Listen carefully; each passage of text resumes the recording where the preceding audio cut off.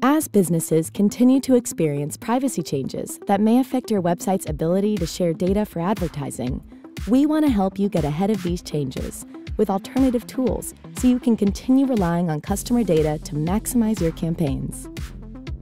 Meet Conversions API. With Shopify, you can set up Conversions API to reliably share important purchase activity directly from your Shopify storefront to Facebook, and help strengthen the reliability of data available for measurement, ad optimization, and audience development. In this video, we'll walk you through how to set up Conversions API using Shopify. There are two ways to set up Facebook Conversions API. The first is by setting it up through the Facebook integration with Shopify. The second is to set it up manually.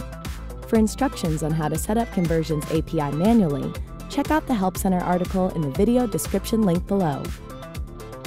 Now let's walk you through the steps. Step 1. If you are a new user to the Facebook channel in Shopify, you should follow these steps.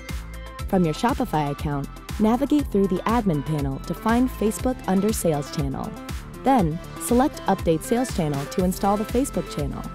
Check the link in the description of the video to learn how to set up the Facebook channel. You'll be able to select the data sharing setting through your onboarding process under Data Sharing. If you've already set up on Shopify, navigate to the Facebook channel, select Settings, and then Data Sharing Settings. There, you can choose how your shop shares data with Facebook.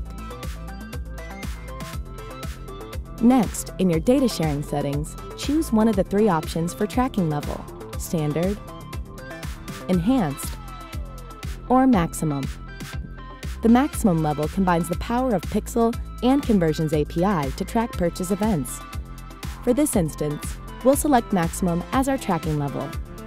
After you have selected your data sharing settings in your Shopify account, open your Facebook Ads Manager, then go to Events Manager to ensure that your events are populating and that the server connection method is enabled.